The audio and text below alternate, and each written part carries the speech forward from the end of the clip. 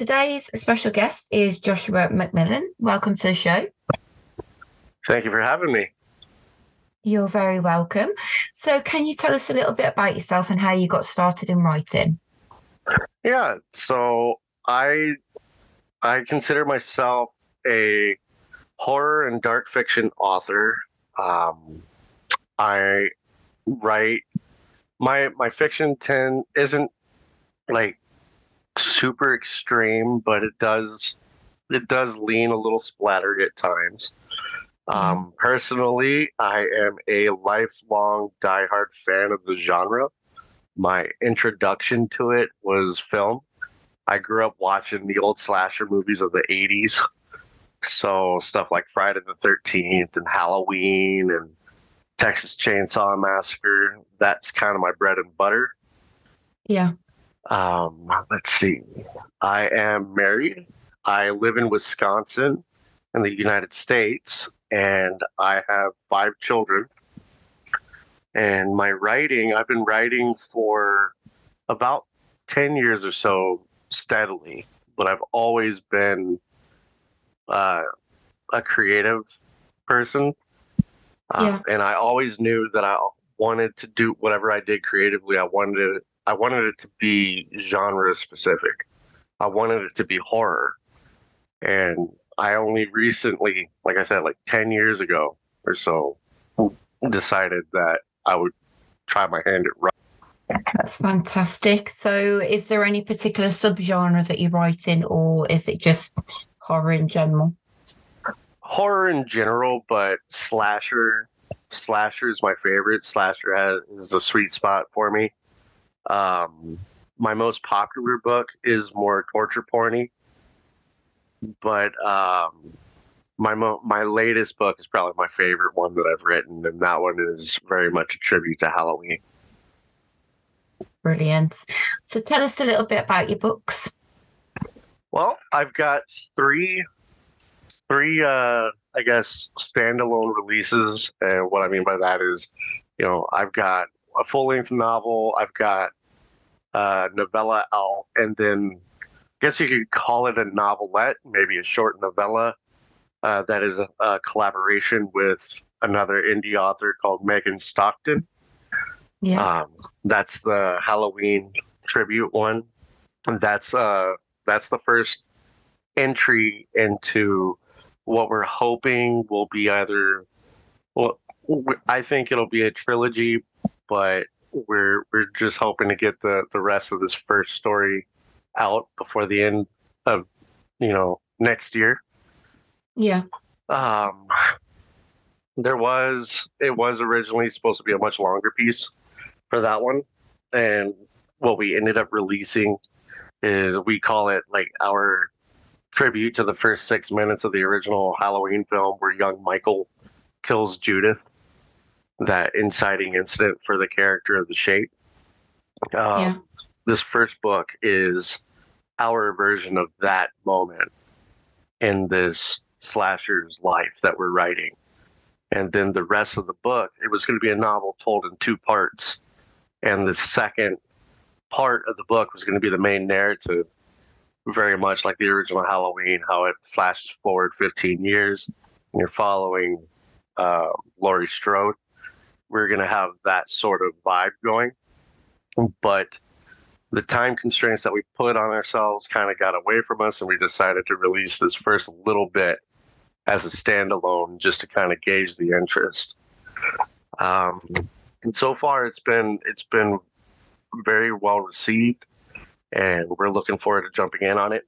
And it's also, that is the first thing in what we're calling our Violent Indulgences series. And Yeah. that series is basically her and I doing collaborations that pay tribute to our favorite films, favorite film franchises that we grew up watching. So it'll be our takes on, like, Texas Chainsaw Massacre, or not carbon copying what they did, but kind of using those as templates, so to say. Yeah. I get what you mean. My debut novel was released through indie publisher D&T Publishing.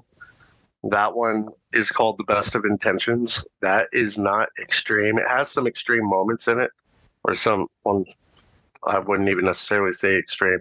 I'd say severe moments of, but it deals with the horrors of PTSD and paranoia. And it's more psychological. Yeah. But then, like I said earlier, my most popular book is more torture porny, and that's The Death House. And that book is I played with the stereotypical tropes of, the five friends who go off and they get, knocked off one by one, and then you got the final girl. I really wanted to lean into those tropes with that book. And so far that's been my most popular. Brilliant. And aside from that, I've got a handful of short stories available. One that I just released all on its own, that's just for free. I believe it's on Godless right now. And then the others are all collected in various anthologies. Fantastic. So, what was the first horror story that you ever wrote, and what inspired it? The first horror story that I ever wrote was actually, so my debut novel, The Best of Intentions, originated as a short story. And it's actually the very first short story that I ever completed. I had tried and failed numerous times to complete a writing project, like all of us do when we're first starting. And that was the first one that I completed. And it was because I had basically sort of stumbled my way into getting the pitch for the idea accepted by a small publishing house based out of Hawaii to be collected in an anthology. Yeah. So with the hypothetical gun to my head, I had to finish it. And when it was all said and done, I wasn't ever very satisfied with it, or completely satisfied with it. So I knew that once I got the rights back to it, I would want to retool it some, flesh it out, make it better. I figured I might be able to get a novella out of it and self-publish it. And then that turned into a novel. So essentially the first piece that I ever wrote started its life as a short story, and then actually ended up becoming my first novel. That's brilliant. Well done. So walk us through your process for developing a story idea. So where do you normally get your ideas from?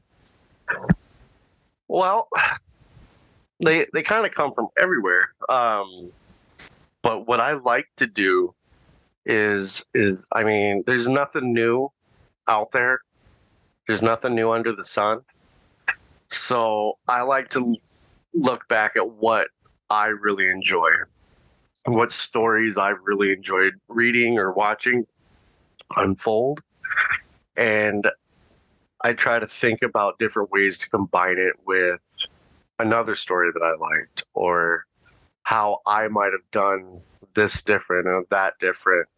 What order would I kill these people in if I were making this movie, or how would I unveil, this death or this twist? And I kind of just start thinking about that. I normally don't plot things out. I will sit down from page one and just write.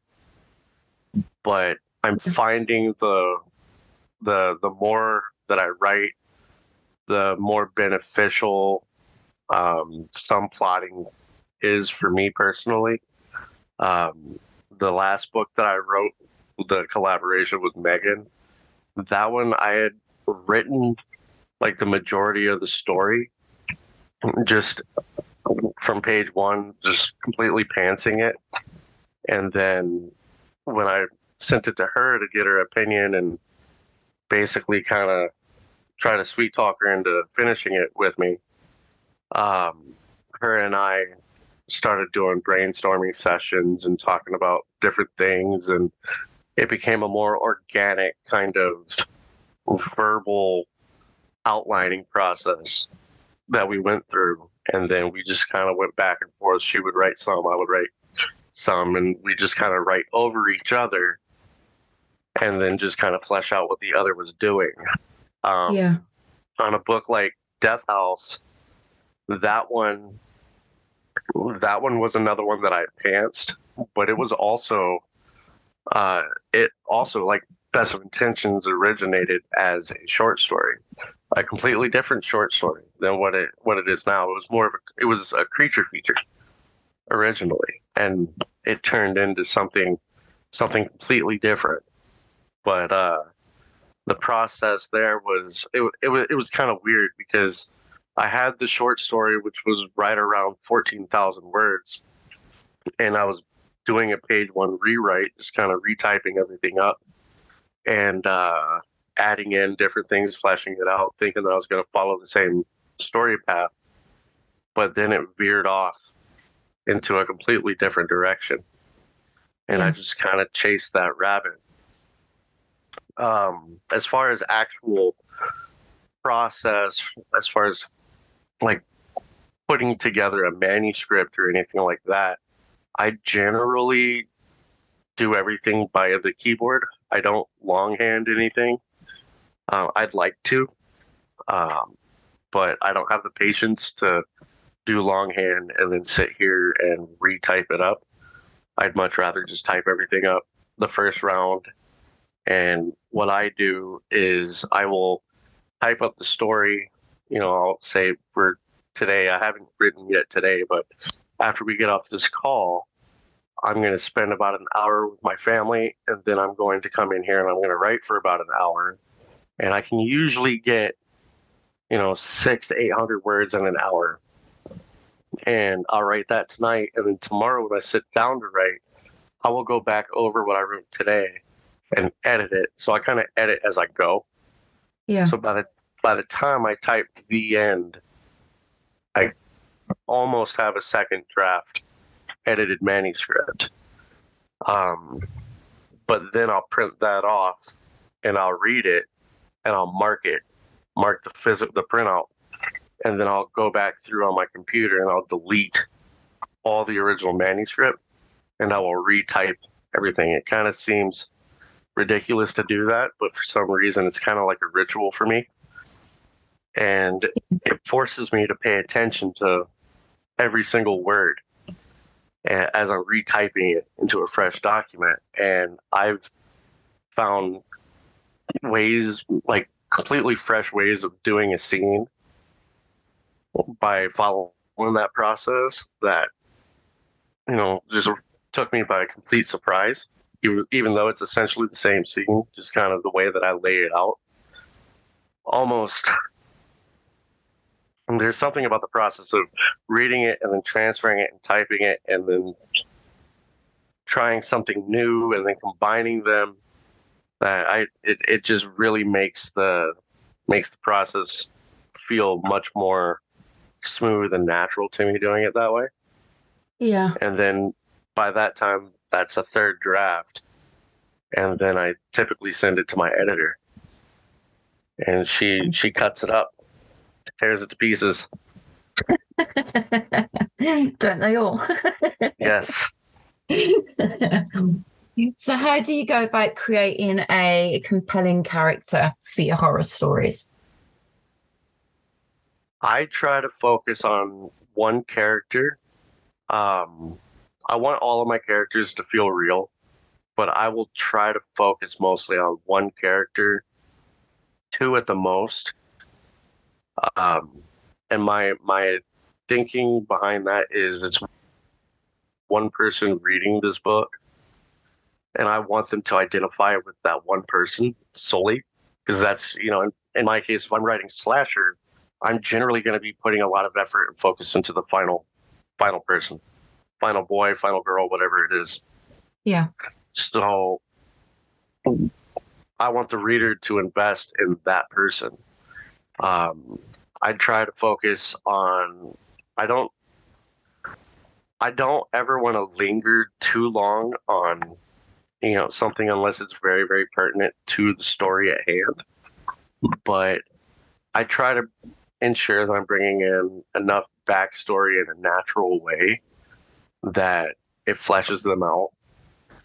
Of course, like all other writers, I try to key in on those sensory details, um, the emotional details. What's really going on in the scene. How is it truly affecting this person? Um, but the big thing for me is I just want the person to feel real.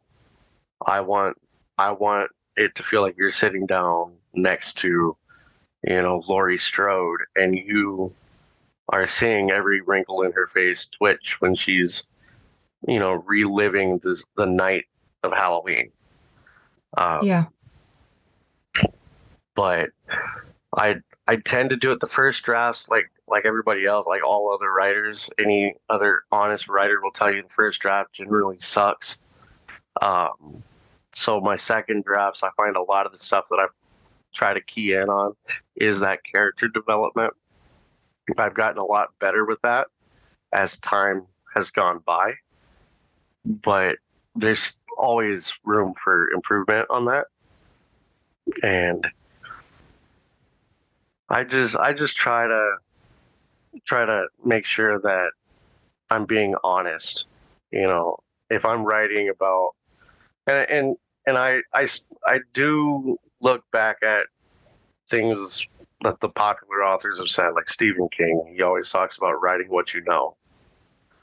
So I tend to lean into that. You'll never, well, never say never, but you won't find me writing about like this dental hygienist who really loves their job. I don't know. I'm not a dental hygienist. I don't know that job. Yeah. So like how King writes about teachers, you know, I don't know that profession, so I couldn't tell that honestly. But I guess that's where like research would come in and all that. But I don't really have time for too much in-depth research like that unless it's something historical. Um, I guess honesty. It's a long-winded way of saying I just try to be honest through the character. Try to make them have their own voice. Brilliant. So you said that you don't have time really to do too much in-depth research unless it's historical. So how would you approach something if you didn't really know the ins and outs of it?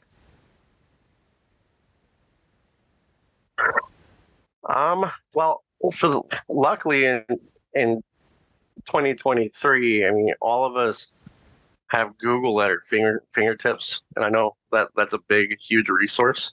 I try to stay away from stuff that can be easily edited by anybody, like Wikipedia, things like that. Yeah. But if I don't know something, if I'm researching something, it's got to be for something specific. Like my first book, Best of Intentions. There's some gun details and things like that, and I was military. I'm fairly familiar with firearms, but I would go back and just double check and Google, hey, okay, does this gun operate this way?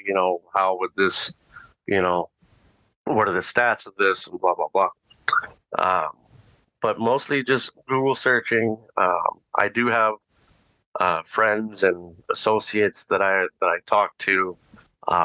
There's a police officer that I'm friends with that I've been able to utilize and question him, like with the other, which is the collaboration with Megan, when we were talking about how the police would respond to the situation at the end of the book. I was able to sit down with him and kind of talk. Okay, hey, what can you tell me that doesn't, because I don't know what is confidential, what's not confidential. So how would you respond if you heard this call come over the radio? So I was able to talk with him and kind of glean some insight as to how he and the department that he works for would actually realistically approach this situation. Does one person ever go into the house alone? Do Do you wait for backup? Do you, at what point do you pull your firearm? Little things like that is what I'm more worried about researching. That and, factual things like, if it's time period specific. There was in that book, we actually found a little flub that myself, Megan, and our editor missed about a piece of technology being utilized in this certain time frame, or in this time, because the book takes place in the 90s, and the phone that was being used wasn't actually invented, or wasn't widely available at that time. So that was a little mistake that we had made. So little things like that, I try to go out of my way now to make sure that I'm getting the facts right. Yeah. So just a quick question. Sorry, yeah. I do apologize. I do apologize. You carry on. Oh, no. Actually, I was done. You can go ahead. Sorry. Okay. What I was going to ask was, how did your policeman friend take all these questions? Does he ever raise any concerns that he thinks you're going to do something? Yeah. I preface this. So first of all, he knows I'm a writer, and he knows that I write horror. Yeah. And I was like, I kind of prefaced the conversation with, hey, can I ask you, a couple of questions about this sort of event, and procedures? And he was like, yeah, sure, whenever. And we set up a time, and we met up, and he was more than willing and able to sit down and ask me, or not ask me, but let me ask him some questions and chew his brain a little bit. He did think it was a little odd whenever I was asking him, hey, so as a police officer, if you walked into this scenario and you find somebody with their head half decapitated and their face half melted off, how do you think you would handle that? He kind of gave me a weird look, but he answered the question. He said that he would call for, medical support and move on from there, securing the scene. That's fantastic. The fact that you've got somebody like that you can actually speak to and get advice from is amazing. Yeah, it's a blessing for sure. So are there any characters or plots inspired by your own experience or fears? The Best of Intentions is probably my most personal, only because I was military, and it does follow a United States Army veteran who is dealing with PTSD. I personally don't have PTSD, but I have a lot of friends and a lot of family who struggle with that. And there are some personal stories from my time in the military that I was able to throw into that book. I think every one of my books, to some degree, has something personal. I think every writer puts something of themselves in each work that they do, and yeah. Same thing with every character that a creative creates.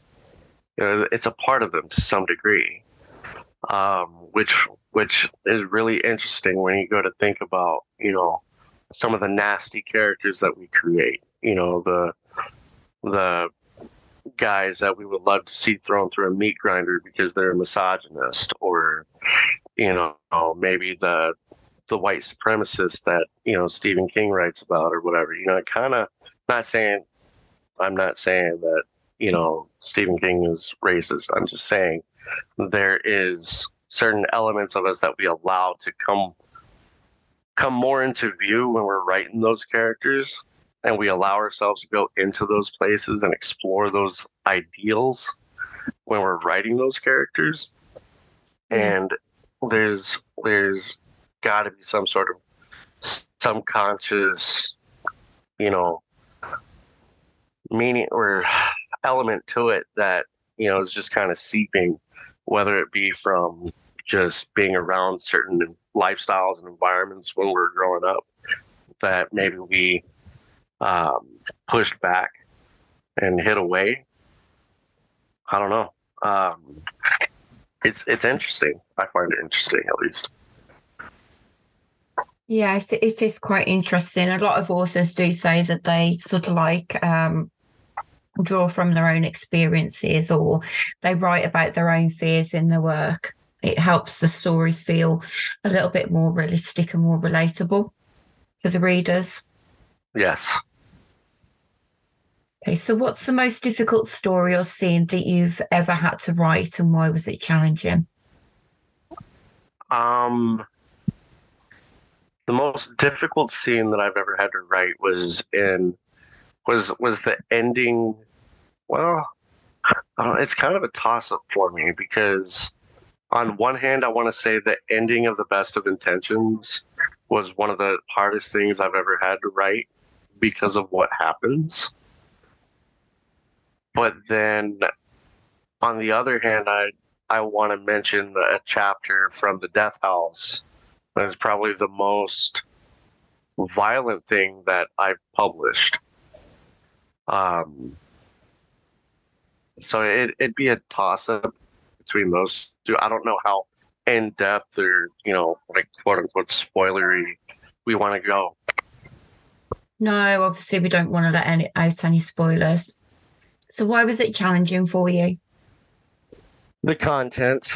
So the ending of The Best of Intentions, throughout the course of The Best of Intentions, you're kind of following this character called Corey, who is receiving these notes, and the notes are kind of like he begins to realize it's a countdown to something, but he doesn't know what. And about midway through the book, I intentionally lay out what is happening. And at that point on, it's like watching a car wreck, and you know what's going to happen. So it's more emotional horror. You're watching this horrible thing unfold, and you know that there's nothing you can do to stop it. Yeah. So that was very, very hard. That plays with, when I pitch the book at conventions, I pitch it with, this book deals with PTSD and paranoia, and it asks the question, how far would you go to protect the people you love? But then what if you were wrong? And it leans into the mistakes that we can make by jumping to conclusions too quickly. So the ending of that book, without giving away what happens, it's gut-wrenching. And it's gut-wrenching because there's what's going to happen, and you know what he's going to do, and all you can do is turn the page and watch him do it. The Death House was content. I'm not opposed to extremely brutal or violent content, but I'm not a fan of rape torture. But the scene that I'm talking about involves a female in that sort of situation that was just very, very, I went to a very dark place whenever I wrote that. And after writing it and sending it, my editor was praising the book. She thinks it's like the best thing I've written, aside from Best of. She is like the biggest champion behind Best of Intentions, but she told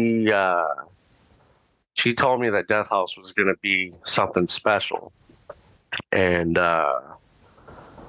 she told me that she just praised it. She was constantly praising it, and said that, hey, I don't think you went too far, whereas I was very concerned. I was about as concerned about it as a lot of authors get if they kill a dog in their book. They're so concerned about being canceled over killing Fido that, they might want to cut the scene. I was concerned about that scene, but I just listened to it on audio. I'm finalizing the audiobook for it right now, and I got the audio files back from the narrator, and I was re-listening to it, and it took me back to when I wrote it, and it goes there, but it's not as brutal as I had felt it was in the moment. And I think it's because I had allowed my mind to kind of get the better of me. Yeah. But I still think that um, it's again, like I said, it's a toss up between those two. But with that one, it was the content. I can watch films like I Spit on Your Grave or Last House on the Left or anything like that. I mean, a Serbian film comes to mind. It's not my favorite thing to watch, but and I never thought that I would write anything that involved that sort of situation. But sorry if you heard that. That was my daughter slamming my office door. She's quite No, upset with that's me right fine. now. Um, she wants to come in every time I'm talking with somebody and say hi and chit chat and watch the video. And I told her it's not on video. It's, but anyways, back to the question. I never thought I would write anything like that, but it felt the most natural. The original scene for that just felt clunky and kind of just disjointed, whereas that one, while it comes out of nowhere, it feels like it actually fits the book, and it Yeah. really kind of, especially when you look at the cover and you read the back cover and you have read up to this point, you know what the book is going to be. It really kind of cranks the book into high gear with the scene being in there, raises the stakes, and I wouldn't change it now for anything, but it took me by surprise. Yeah, that's the thing, isn't it? Some of those scenes, they have to fit the book, don't they? If they don't fit the book, then it's just been put in there for no reason at all, just for shock value. Exactly. Okay. So, have you got any exciting projects that you're currently working on that you can share with us? Well, I I was, and I say was in the past tense. Unfortunately, the contracts have dissolved, but I was slated to have two more novels coming out over the next 2 years. But neither of them were finished. Neither of them were ready to go to the editor yet. So it's kind of a blessing in disguise to have those contracts dissolved. Yeah. And it'll allow me to really put more time into it and make sure that they're where they need to be. I do have a short story due at the end of the month, and that's what I'm working on the rest of this week. I'm hoping to finish that up and then get that off to Megan. Basically, Megan Stockton, who I wrote Other with. She basically reads everything that I write, and my editor, Mary Danner, she reads everything that I write, of course. And I'm hoping to get that off to them by the end of this weekend and get their Yeah. feedback on it. And then that'll go. That was an invitation. I'm not sure if I can announce what I can announce about it. What I can say is it's water themed. Somebody's doing an anthology that's themed on terrors of the deep, and mine is kind of a tropey slash creature from the Black Lagoon type of story. Yeah. And then, other than that, right after that, I'm going to jump into completing the Other with Megan. Now that the two contracted books have dissolved, I'm going to get the next couple of collaborations with Megan knocked out, and we're hoping to release those, like I said, by the end of next year. You should see at least two, if not three, releases from the two of us And I'll also at the same time be working on honing those 2 other books and getting those done. What I can say about those is, one is a domestic abuse revenge type of story called Till Death Do We Part. And then the other is a coming of age slasher called Devil's Night that takes place in a small town. It's small town horror, coming of age slasher. And it's kind of like if you think Stranger Things or It or any sort of coming of age story that deals with bullied kids, and then you throw hints of, teens taking revenge on their bullies, and then throw a serial killer in the mix. That's kind of what that book is. Yeah. Fantastic. So I wish you the best of luck with all of those projects that you've got going on at the moment. Sounds like you've got a lot going on. I hope it continues. I hope the ideas seem to always be coming, and I just hope that the passion just steadily keeps climbing in and just maintains. I was able to attend AuthorCon in Virginia, this AuthorCon 2. I don't know if you've heard of that, but going there and being amongst other authors and other successful authors was very, very invigorating. But then I ended up hitting this massive slump because imposter syndrome is a very real thing. And I'm kind of getting back into the swing of things. And I've been working steadily. I'm hoping that everybody will see a lot more coming from me right on a regular basis. Brilliant. So what advice have you got for aspiring writers who want to break into the horror genre? Well, everybody always says to write or read, but I'm going to say make friends. Don't be afraid to reach out to that author that you read, that you like, that you admire.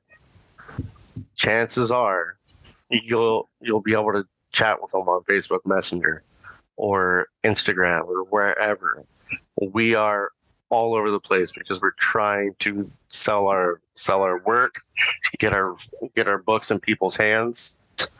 My advice would be to reach out to those people, talk to them, tell them how much you admire their work, how much you enjoy their work, strike a friendship. Because when you are reading and when you are writing and you're ready to publish, blurbs help. And if you made that sort of, strong connection, that's not just, oh my God, I'm such a huge fan, or, anything, you create this real honest bond. You can get a blurb and that'll do wonders for your book. You'll also have a better shot at maybe one of your favorite authors being willing to take a look at it and give you feedback from their viewpoint on it, and let you know what they think and how they would, maybe edit this paragraph, or just anything like that. So networking with the authors that you admire and you enjoy, that would be my advice. That's what's worked for me, especially in the indie horror scene. We are a small, tight-knit community, and so long as you're not an asshole or a fucking douchebag, we'll be more than happy to talk with you. That's right. I mean, they're all a very friendly bunch. I mean, I've never been able to network at all. Yeah, I've always struggled with it. But it doesn't take much to you messaged me out of the blue. Yeah, that was coming out of my comfort zone completely when I started doing this podcast. And you're the first person that has just reached out, and asked, hey, do you want to be interviewed for this? So, yeah, I do. That would be awesome. It's just, yes, it's going to take stepping out of your comfort zone, but you got to take that leap of faith. I mean, if you're not willing to take a small leap of faith, like reaching out to your favorite author or this editor that you admire or this cover artist that you like to try to get them to do your book, I mean, you're not going to take a leap of faith on publishing your book. Yeah. At least I don't think you will. I mean, No. you might press publish on KDP, but I don't think you'll go far. Not if you haven't networked. Not if you haven't done that homework. That's right. It takes an army to lift up one book. I mean, Death House for me is my most popular, and it's because the blurbs that I got for it. I mean, I got Ronald Kelly and Daniel Volpe to blurb it, and Megan Stockton to blurb it, Gage Greenwood to blurb it, and all of those guys, they shared the book. They shared every post that I was making, and they were pitching it to their readers, you know? So that's how you get eyes on your work. So you need to network. That would be my biggest piece of advice. Reach out to any one of us.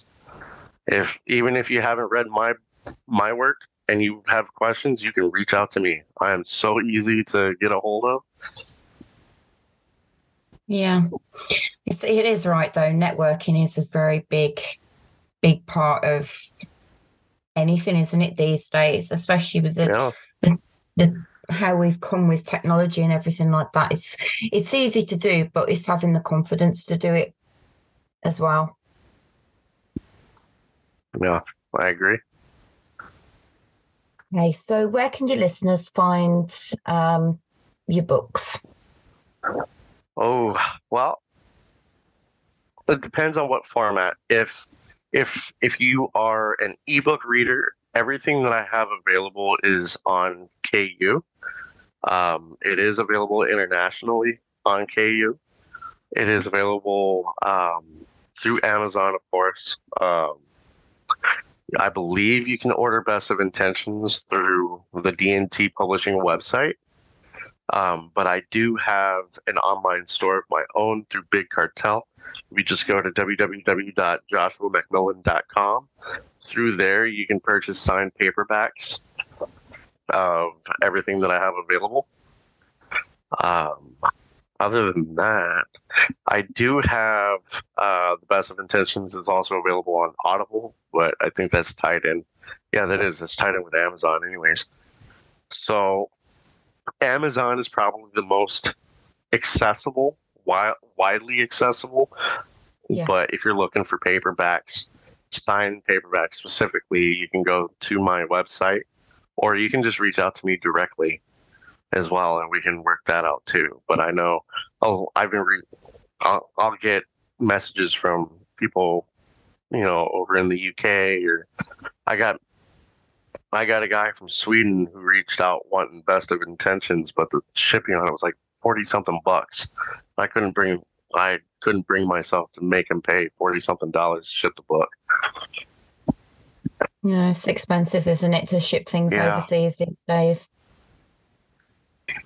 Right. Well, it's been a pleasure, Joshua, to have you on the show. So thank you very much for accepting my offer. Oh, thank you. The pleasure's all mine. Like I said, it's an honor. Like I was thoroughly stoked and surprised when you reached out to me. So thank you. You're very welcome. No, you're very welcome, honestly.